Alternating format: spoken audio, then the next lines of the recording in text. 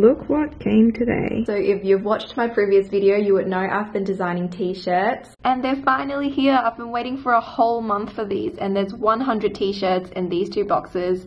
I'm doing 8 different sizes from size small to 5XL, so that's why I had to order 100 to cater for all the sizes that I wanted to provide. I guess when I release this video, I would have released these t-shirts already, so if you've bought one, please show me pictures and videos of you wearing it. I would really love to see.